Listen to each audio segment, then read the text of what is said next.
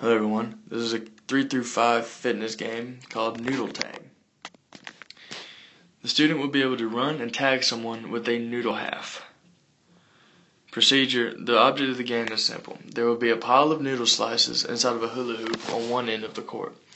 On the other end of the court, there will be students in a line, and the students will be numbered off 1 through 5.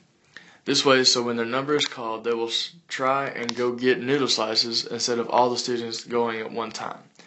There will be 2 students in the middle of the court with noodle halves.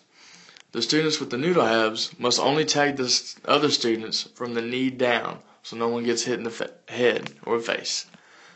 For example, the teacher will call out all the number 2s, and the teacher will give them an animal to act out, such as a bird. The tagger will also have to act like this animal to make it fair. If a student gets tagged, they will have to go back and start and perform an exercise and then continue play. The students must grab only one noodle slice at a time. Whichever number group comes up with the most noodle slices at the end will win. Throughout the game, the teacher will change out taggers and try to let everyone have a chance to be a tagger. Alright, so here's the setup. At the one court, you got the hula hoop with noodle slices in it, and you have the students on the other end getting ready to go, and you have 2 taggers in the middle.